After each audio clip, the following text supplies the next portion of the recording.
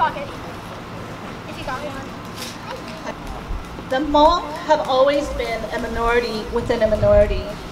We've endured war, slavery, and genocide.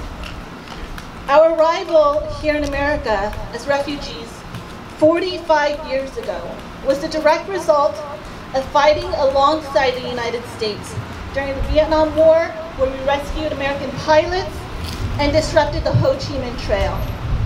My own mother trekked for 13 days through body-littered mountains and blood-stained jungles for a slim chance at freedom. At one point, she became so ill, she was left to die underneath a tree.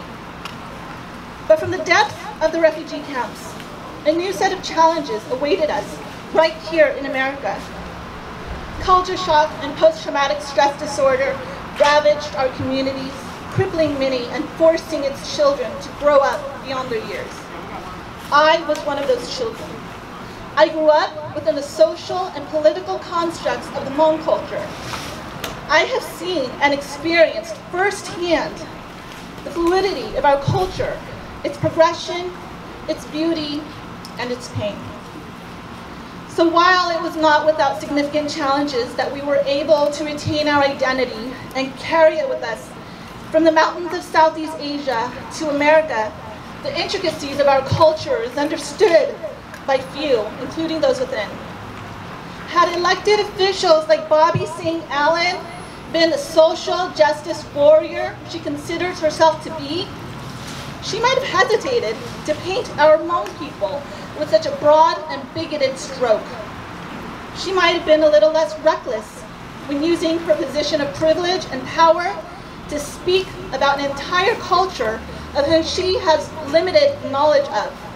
She might have lived up to her moral and professional responsibilities as a community leader to research and to identify the acculturation issues and educational needs of the Hmong community before blasting us as a culture who intimidates and silences women. The women who've risen within the Hmong culture did not do so without the support of their men. The courage of our ancestors and of our parents in the face of war, slavery, and genocide paved the way for the preservation of our people, of our culture, so that we may live as free people. But the dismissal of our voices and the silence of some elected officials on the slandering of our ethnic community, it's indicative of the normalization and pervasiveness of anti-Asian sentiments that continues to plague the larger society today. It's why local news organizations continue to pump out article after article denigrating the Hmong community and portraying us under a singular perspective. It's why concerned parents and community members alike have been labeled attack dogs, sheep, surrogate mouthpieces, and that's just to name a few. It's why some elected officials continue to evade accountability for the hatred they've incited against our people. Our culture is not perfect. There's much that needs to be improved. And at times, it may seem that the pace at which our culture is evolving just isn't fast enough.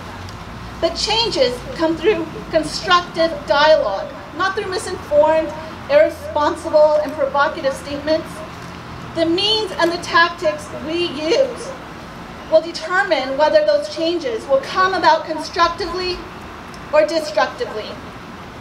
Before I hand this over to the next speaker, I just want to thank everyone who's here today in support of the Hmong community and in support of all the communities who have been victimized by the very leaders and by the very institutions we have placed our trust in. And I'd like to leave you with a quote by an early 1900s missionary named Samuel Clark, who worked and lived among the Hmong people in China for a time. It must be remembered that some of these Hmong tribes have been widely separated in time and space, so that what may truly be said of some of them may not be true of all. And here it might as well be admitted that we who have been so much among them have yet a good deal to learn, and possibly something of what has been learned has not been properly understood. Thank you.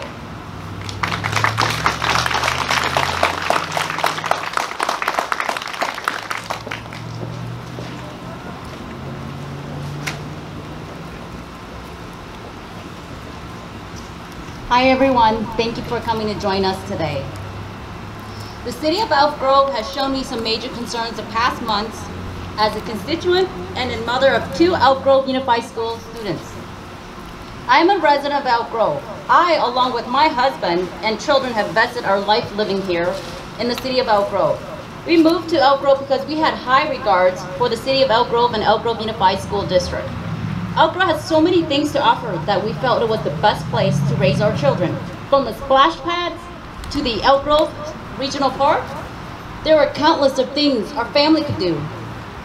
The school ratings, the diversity, the recreational activities, and the safe environment that the City of Elk Grove provides to its citizens were among the many things my husband and I took into consideration before moving here. Today, I am saddened by the actions of Bobby Singh-Allen, a school board trustee and an elected that we trust to protect our school and students, have taken against me as a parent and a person of Hmong descent. It is quite appalling that the Elk Grove Unified School District, which is the 5th largest district in the state of California with more than 63,000 students, still allowed racist remarks made by Bobby Singh-Allen. They have yet to condemn her for her actions or her choice of words. Does silence mean acceptance? Does my concern as a parent mean nothing?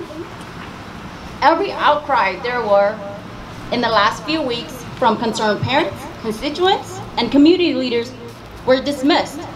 We were labeled as Mayor Steve Lee's associates. Everyone, including the district, turned a deaf ear to the Hmong community.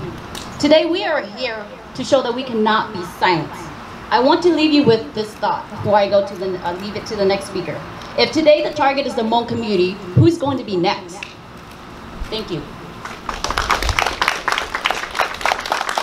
When I say justice, you say now. Justice! Justice! Justice!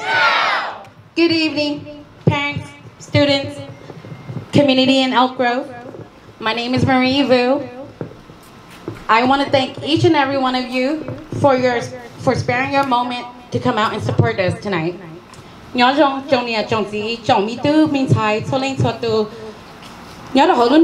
Grove.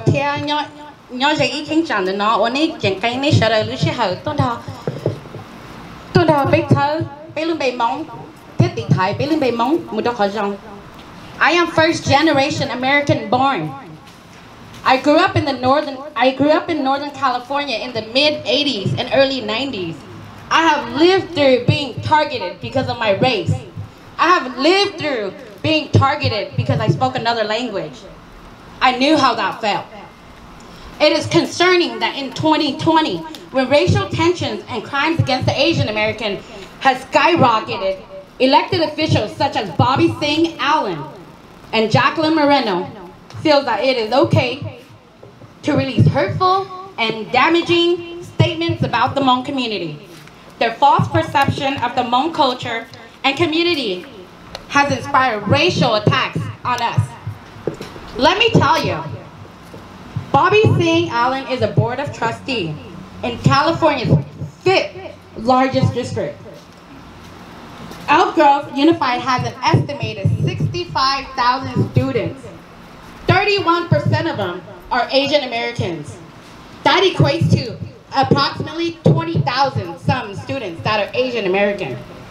The district receives $71 million in a year for Asian Pacific Islander students here in Elk Grove. Where did all that money go?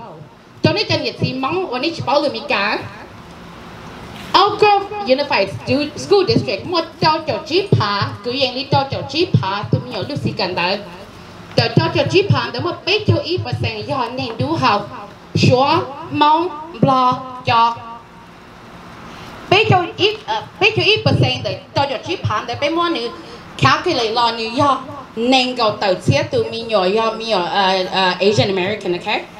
Lu district not ít dòng Lu district nó tàu dài xa chậu in lang tàu bây giờ nhiều đủ học cho nhiên để đô tì ta lại. Something I want you guys to think about. With Bobby's clouded judgment on a community of color, can she continue to represent the student and family in her district without bias? Anyone who has stood up against her has been called a Steve attack dog. Is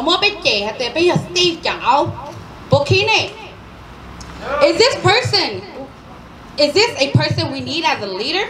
No. Rather than work the bridge and to bridge the gap between the constitutions and officials in the community, Bobby divided the community. Tonight, I ask Elk Grove and neighboring communities to wake up, stand with the Hmong community in solidarity, denounce the hate. Bobby Singh-Allen has got to go. My message tonight to you, Bobby, do Elk Grove a favor. Get the heck out. My message to Linda Vu, your personal upbringing does not define my culture. Your personal experience does not define my culture. I challenge you to get out and learn about your culture. Bobby, Linda, Jax, and Jacqueline, the Hmong community refused to be a casualty of your words. The more you try to silence us, the more we will rise. You may knock down one of us today, but tomorrow, 10 of us gonna rise. Thank you.